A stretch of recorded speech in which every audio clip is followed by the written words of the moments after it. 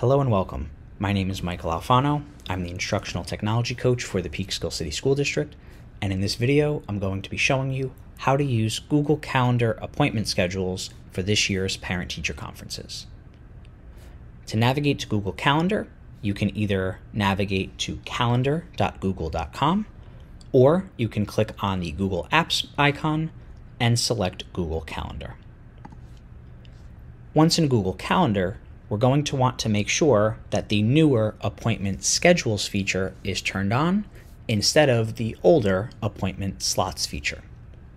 We can check which one is currently active by clicking on the Create menu. At the bottom of this window, we can see that the older Appointment Slots feature is the one shown on the account. To change this, we can click on the gear icon, then click Settings, click on Appointment Schedules on the left, and check the box that says Create Appointment Schedules instead of Appointment Slots. Once done, we can go back to our calendar and we're ready to begin. Clicking the Create button now shows the newer Appointment Schedules feature. I'm going to select this now. Here we're brought to a window where we can add all of the details of our appointment schedule on the left, and we can see all of the available appointments for booking in light blue squares on the right. First, I'm going to start with a title, which I will just put as PTC, November 30th. Our appointment duration is going to be 10 minutes. Since this is not one of the preset options, I'm going to click on Custom, change this to 10, and make sure the units are set to minutes. We now see on the right-hand side, we have lots of little blue rectangles signifying all of the available appointments that can be booked. Next, we don't want to repeat this weekly, so we're going to change this to Does Not Repeat. The date will be set to November 30th. The start time will be set to 5:30 p.m. and the end time set to 7:30 p.m. Note again on the right-hand side how we're brought to the week including November 30th, and we now see only appointments in the range of time from 5:30 p.m. to 7:30 p.m., all of duration 10 minutes. The last thing to quickly note here is that the time zone is shown, and while it should be correct, it's important to just make sure so that we don't have any scheduling issues moving forward. Next, we're going to open up the scheduling window dropdown to reveal two options. The first is the maximum time in advance that an appointment can be booked. For this year, we're going to set this to 11 days. For the minimum time before the appointments start that appointments can be booked, we're going to set this to 30 hours. The next dropdown under Booked Appointment Settings will show two more options. The first is buffer time. Turning this on will allow us to add time in between our appointments to allow for a transition. I'm going to set this to 1 minute, meaning that we will have 1 minute of free time from the end of the first meeting to the beginning of the following meeting.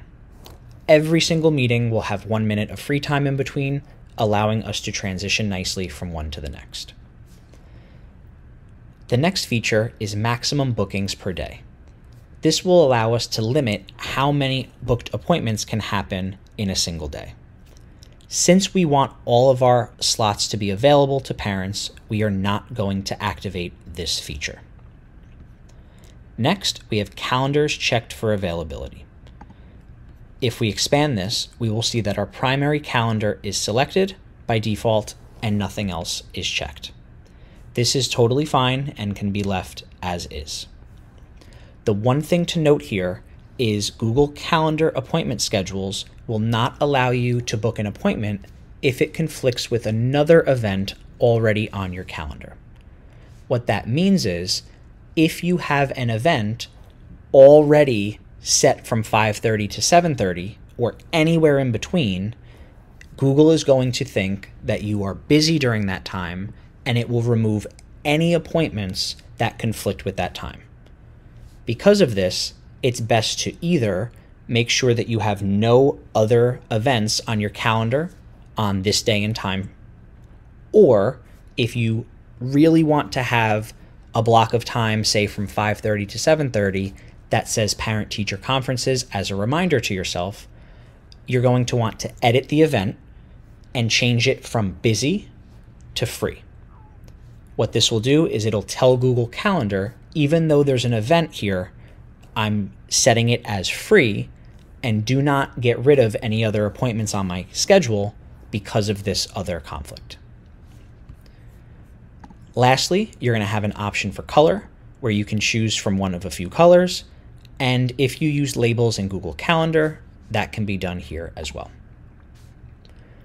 Clicking Next will bring us to the following screen, where we can see booking page, photo, and name.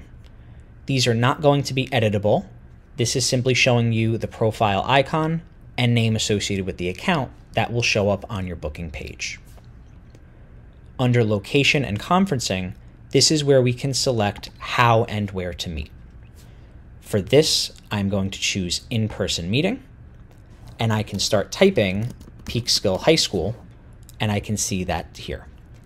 When I select Peekskill High School with the little pin icon, even though I just see Peekskill High School here, on the official booking page, which we'll see later, the complete address will be shown for end users. Next is an option for a description, which is a place where you can add a note on your public-facing booking page. This can be any helpful information, resources, etc. You have some very basic text formatting options, along with the option to include hyperlinks. I'm going to come back to this in just a moment with an example that makes sense. Next up, we have booking form. Expanding this will show 3 different fields: first name, last name, and email address. They all have an asterisk at the end, indicating that they are required fields. At the time of recording, we are not able to modify or change these 3 options or the fact that they are required. Because of that, we may think, what if somebody doesn't have an email address to put in? Since it's required, this is a really good place to leverage the description, where we can add some text such as, if you don't have an email address, please use your child's school email address. This is a nice way to ensure that we are getting the email to the right person, and we are not limiting anyone from booking with the Google Calendar appointment schedule. We also have the option to add additional text fields for others to fill in at the time of booking. Clicking Add an Item will give us a drop-down, and right now we see phone number or we see custom item. If I use phone number, I can select whether it's required or not. In this case, I will not require it, and I can click Add Item. We'll see that phone number is now a field here. There is no asterisk, and we have a pencil to either edit or an X to remove it. I'm going to add one more item, which is now going to be a custom item, and I am going to set this to be child's first and last name. I'm going to make this a required field and click Add Item. The reason I like to do this for conferences is to make sure I know exactly which student the meeting will be about, especially if parent or guardian names are not exactly the same as the child's. You do have the option to add additional custom fields if you would like by clicking Add an Item over and over again. The option for Require Email Verification is one that can help to limit spam bookings, but in the case of parent-teacher conferences, may cause some inequity if we have parents or guardians who cannot sign into an account due to the lack of an email address. So for the purposes of conferences, we are going to keep this deselected. Lastly, we have booking confirmations and reminders. The option that we are allowed to modify is email reminder, which right now is selected by default. What this will do is send an email notification to the email address specified at the time of booking at the given time below. So by default, 1 day before, the end user is going to get an email reminder about their appointment. We can also add an additional reminder if we see fit. In this case, I'm going to add a second one. I'm going to do a custom time, and I'm going to set this to 2 hours. So now, each person that books with my page is going to get 1 email reminder 1 day before, and they will get a second email reminder 2 hours before the conference. Within the email will be all of the details, including the time, the location, and any other information, and end users will have an option to either modify their booking or cancel it if they're no longer able to attend.